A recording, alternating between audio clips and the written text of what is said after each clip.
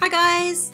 Today I wanted to show you how easy it is to make an alternating pattern paper traveler's notebook insert, much in the same style as the Studio Calico inserts that they have at the moment.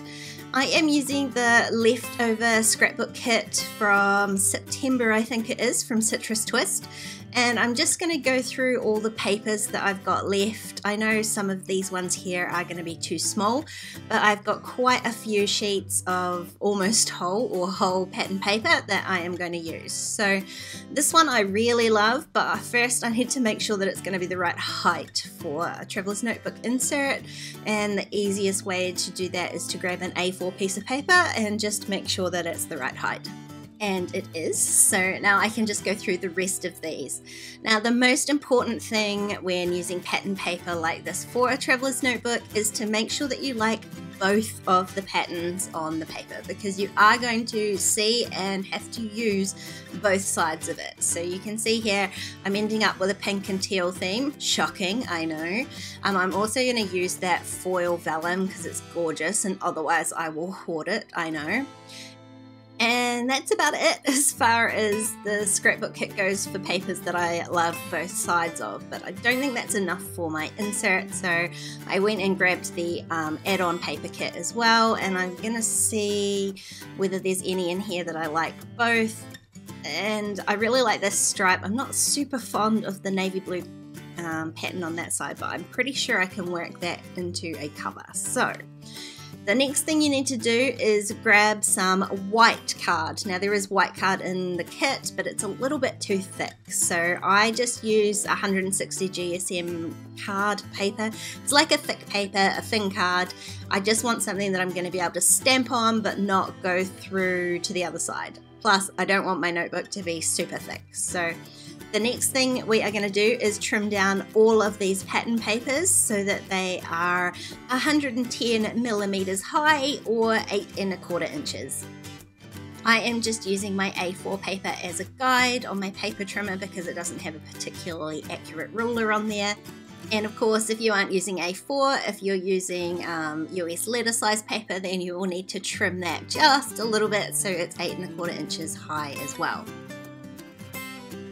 Now that we've got everything trimmed to the right height, I'm going to go ahead and fold them all, not in half, because I'm going to be a little bit cheaty and try and make sure I get some decent sized scraps out of this. So I am just folding them about 2/3 of the way across. What I'm doing is using my ruler to make sure I'm getting more than 11 centimeters or more than 4¼ inches out of the papers that I want a decent sized scrap out of. So otherwise, if you don't care about scraps, then just go ahead and fold them in half. And also I'm going to fold those white papers as well. So those ones I'm not concerned about, so I am just folding them in half. And once you've got them all folded up, you can go ahead and assemble them into the order that you want your notebook to be in. So I'm just going to go through and refold some of them. I want this navy blue on the cover, and then I'm going to open that up, and the next page is going to be white. And then I'm going to add a pattern paper and then a white paper and so on and so forth. So you are alternating your pattern papers with white papers. The exception to my rule there is that I'm going to put a piece of vellum in there as well. And it's up to you to decide whether you want the middle of your book to be pattern paper or white. I'm leaving mine with pattern. If you want white, just go ahead and add another sheet of white in there as well. Now, of course, you can make your notebook as big as you want, as thick as you want, as many pages as you want. This is the size I'm working with, but feel free to add as many more pages as you'd like. Now, the trick to this tutorial is that you do not need a long arm stapler, and if you've seen my previous tutorial, then you'll know what I'm talking about, and if you haven't, I will link it up here for you. I am just using my regular stapler, but not the stapler, just the staples. So I am just punching out a few staples. Be careful not to staple your hand, of course. Mine is particularly weak, so it's not a problem. And then I am going to get some sort of punching mat that you don't mind punching into. You can use a mouse pad or towel, anything like that.